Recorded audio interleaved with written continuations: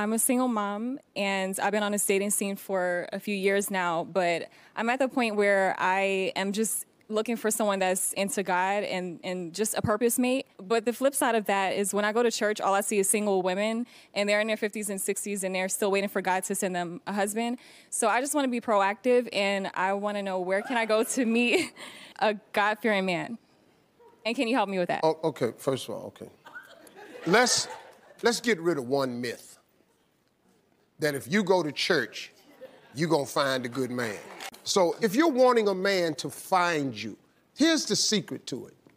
You just gotta open up your pool of awareness. What I mean by that is, you gotta put yourself in a position where more men know you are available to be captured.